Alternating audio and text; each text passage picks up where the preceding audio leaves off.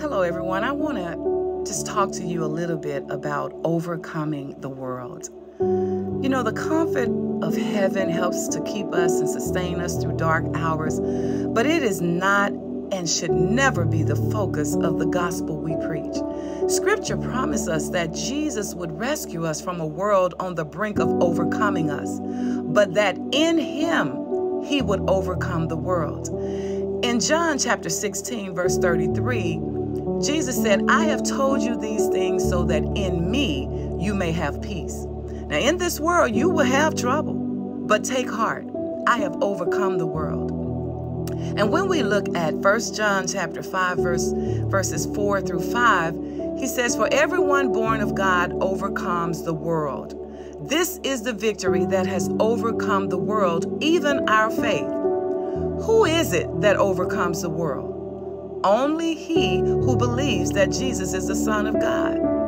Now, what this means is that when we live and think and act like kingdom citizens, we can experience success, victory, and fruitfulness, not in the sweet by and by when we get to heaven, but today, this week.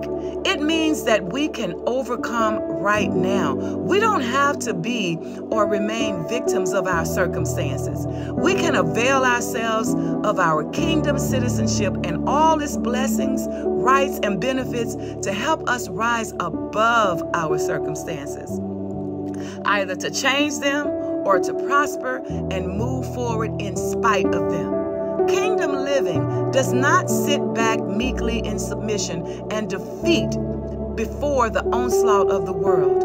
Kingdom living moves forward with confidence, advancing forcefully in the wisdom, power, and boldness that are ours as children of God.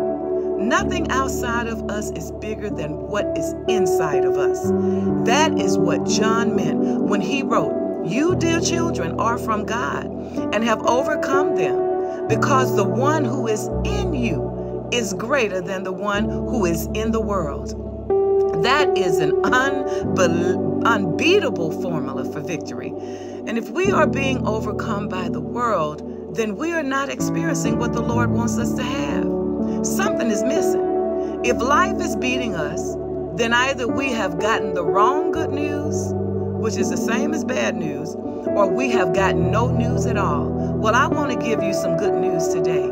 And that is, the good news is that in Christ, we are citizens of the kingdom of heaven.